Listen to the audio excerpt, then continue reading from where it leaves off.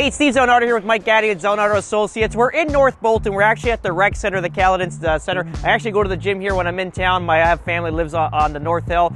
We love North Hill Bolton, and I'll tell you why. It's got more of like Caledon-esque feel to it. Let's say the Caledon East, because what we have like Bolton South Hill's got more of that commercial sector, more of like a subdivision feel. West is kind of sanctioned off, similar to how the South feels, and the North is pretty much on its own here on the top of the hill. So you still have access to the Valley of Bolton, like downtown Bolton, then you get up to the commercial sector in South Hill Bolton.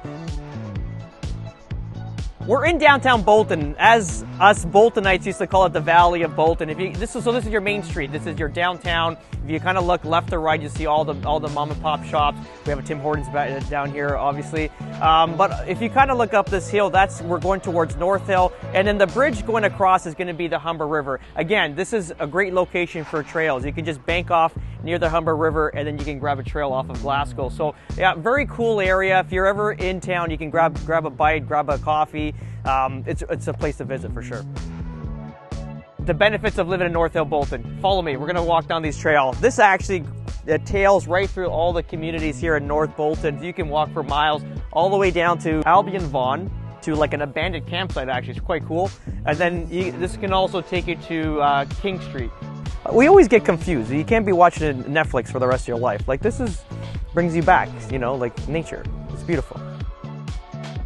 So as Steve mentioned, the North Hill in Bolton is phenomenal for family friendly kind of locations to bring your kids to the parks or the rec center just around the corner. Looking more at the houses that we have in this area, we actually sold 6 Strattonville at the height of the market, and we basically almost got about 1.5 million. If you had renovated that house and brought it up to par with a turnkey situation, you're kind of going to be closer to the 2.1 million, just what has sold down the street. Looking further at the types of homes you're going to get on the North Hill, you're going to get townhomes, you're going to get semis, again you're going to get detached. So when we're looking at the townhomes, we're looking in the 850 to 950 range on the North Hill.